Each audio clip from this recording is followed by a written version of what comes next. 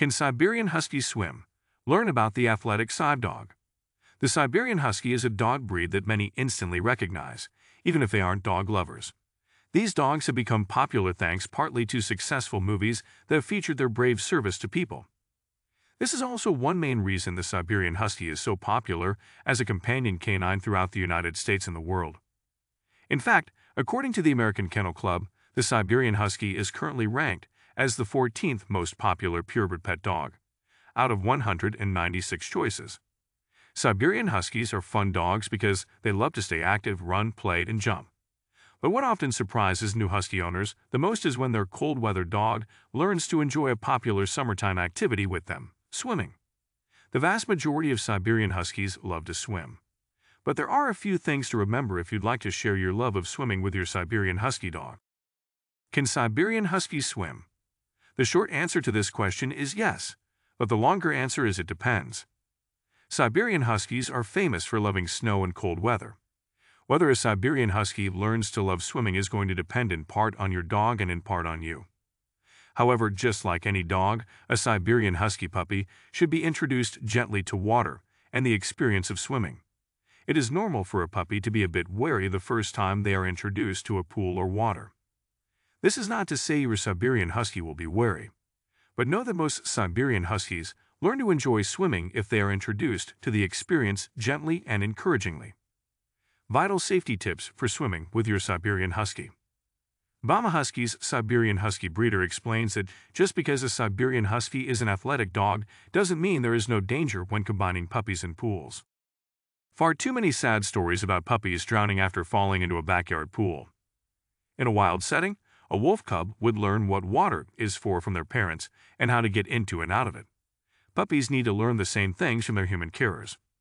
It is certainly possible that if your Siberian Husky ended up in the water and didn't go into an immediate panic that they might figure out how to dog paddle, get to the side, and somehow climb out. But you don't want to count on this.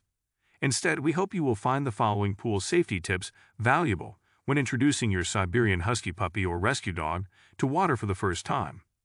Provide an easy entry and exit point for your dog. If there is one safety tip you want to lock into your brain from the start, it is this. Always make sure your dog has an easy way to get into and out of the water. This applies whether you are swimming together in a human-made pool, a natural pond or lake, a river, the ocean, any body of water.